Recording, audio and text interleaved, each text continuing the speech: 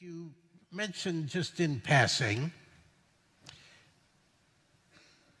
teenage girls, if they have a free Saturday afternoon, they like to walk around in the shopping mall rather than going to the library. So I found that very thought-provoking because I think that many people, and I would have to include myself, believe that deep down, what we all really want is material comfort for ourselves. That this is what we all want more than anything else. We may make an effort and go to the library.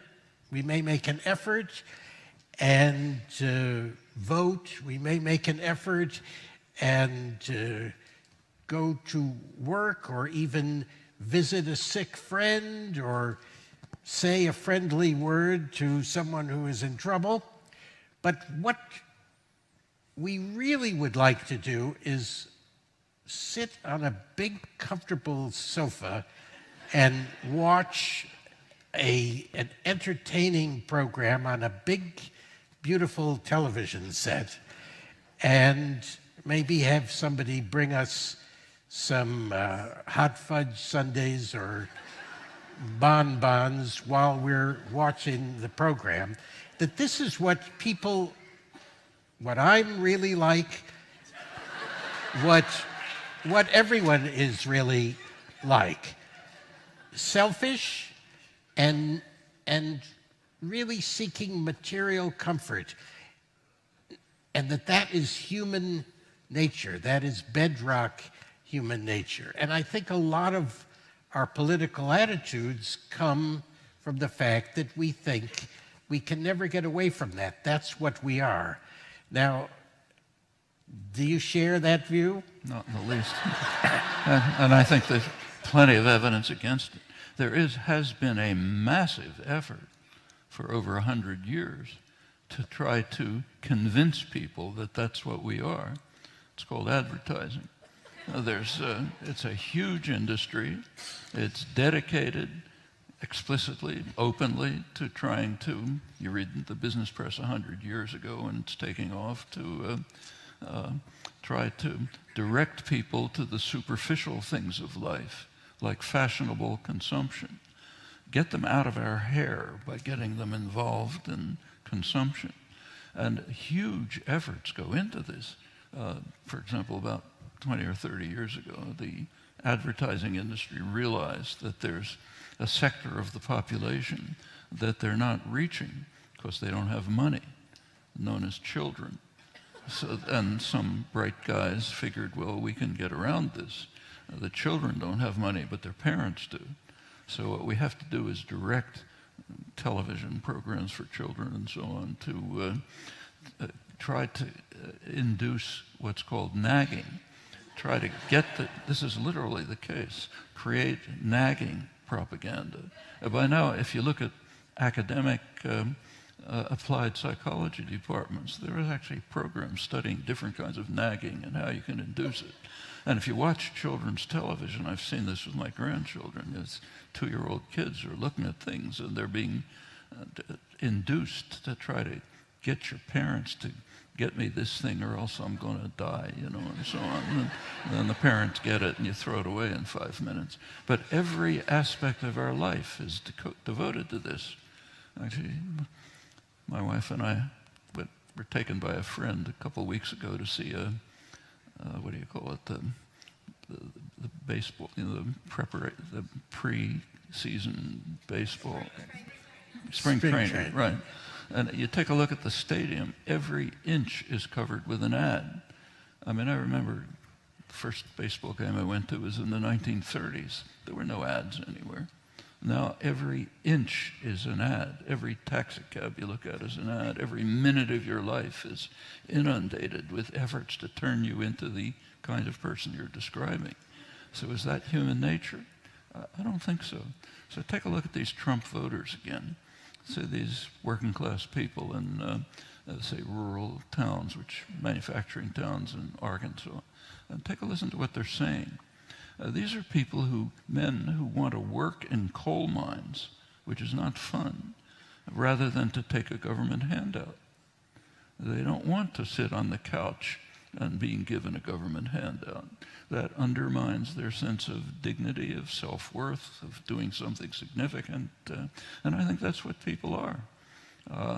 You go back further, there's plenty of evidence for it. There's a wonderful study, a huge study of the reading habits of the British working class in the late 19th century. Jonathan Rhodes, very detailed study. What were British workers reading? Turns out they were better educated than the aristocrats.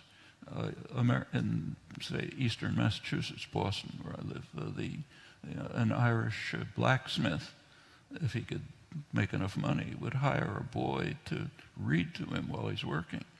I mean, I can remember this from childhood in the 1930s.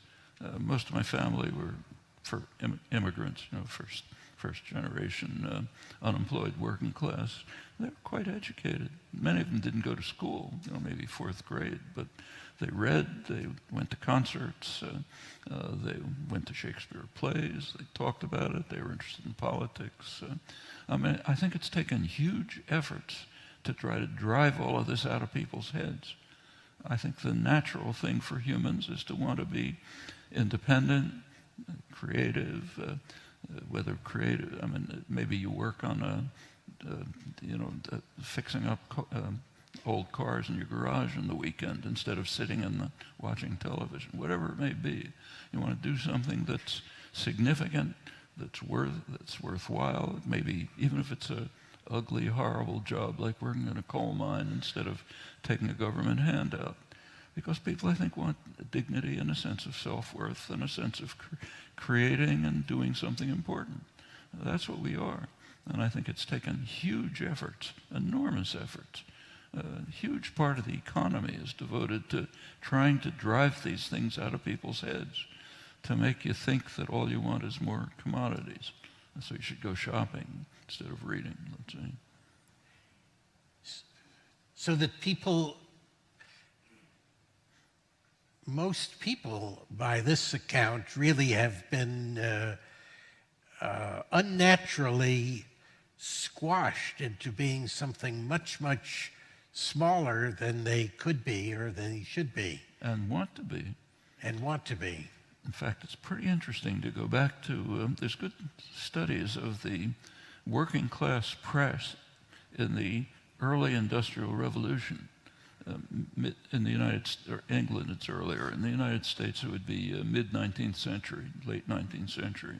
There's a very lively working class press, a lot of it written by young women from the farms called factory girls who ran their own newspapers. And the material, there's a lot of material on it, and it's pretty interesting. What they wanted was dignity. They hated the industrial system because it was destroying their rights as independent people. They attacked what sometimes they called the slogan, they denounced the slogan, gain wealth forgetting all but self. In other words, the kind of person that you think we all are, that we're taught we all are. That's what they were condemning. We don't want to just gain wealth forgetting all but self. We want dignified, independent lives. They regarded wage labor as not very different from slavery, which was just a popular idea that was a slogan of the Republican Party, literally, Abraham Lincoln and so on, because you're selling yourself if you're a wage laborer. If you sell something you created, let's say you're an artisan and you make something and you sell it, you're not selling yourself. If you sell your labor, you're selling yourself. You're losing your dignity and independence. It's an attack on your fundamental rights. These are themes that run right through the spontaneous productions of mostly uneducated working class, what we call uneducated working class people. It was the same in England before us. I think it's the same elsewhere. I just don't think people are, you talk about human nature, I think we're talking about something that's constructed and contrived with enormous effort, conscious effort. You look at in the television industry, there's what's called content and fill in a program. Content is the ads. Fill is the car chase that you pull off the shelf to keep people watching between the ads. And if you just watch television, you can see that the creativity, the thought, the funding, and so on is going into the ads, not into the fill. In the newspaper industry, there's what they call the news hole. So you lay out the newspaper. First you get all the ads. That's what matters. Then there's this news hole where you put in things to keep people watching. I mean, this is literally hundreds of millions of dollars a year. A huge part of the economy goes into this.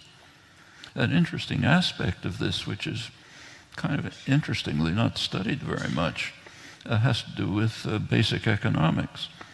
So anyone who took an economics course or reads about it knows that a market economy is supposed to be based on informed consumers making rational choices. That's what we're taught our economy is.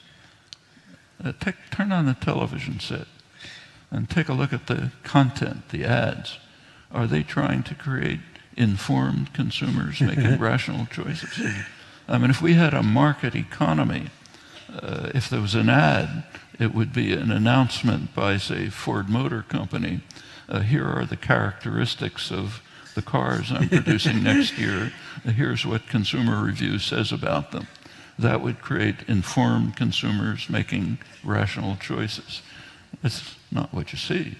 There's huge efforts to try to create irrational consumers, uninformed consumers making irrational choices, to undermine market economies, yes, and to turn people into people who may even believe that what they want is to sit on a couch and watch television. That's not what they want as human beings.